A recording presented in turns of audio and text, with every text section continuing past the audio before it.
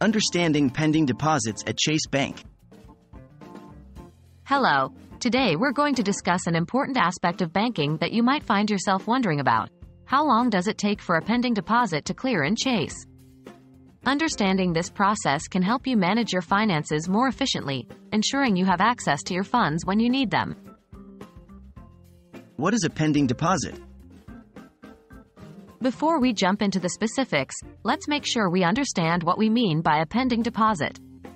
When you deposit money into your account, the bank doesn't usually make these funds available to you immediately. It first shows as a pending deposit. During this pending stage, the bank is verifying that the funds are legitimate and that the deposit transaction has no issues. How long does it usually take? So, how long does a pending deposit take to clear at Chase? Generally, the deposit should clear within 2 business days.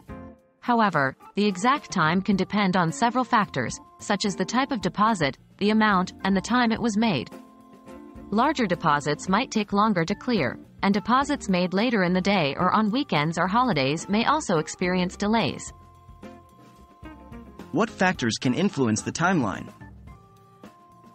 There are a few things that could cause your deposit to take longer to clear. These include deposits made after the cutoff time or on non-business days. Chase, like many banks, has a cutoff time for when deposits must be made to count for that business day.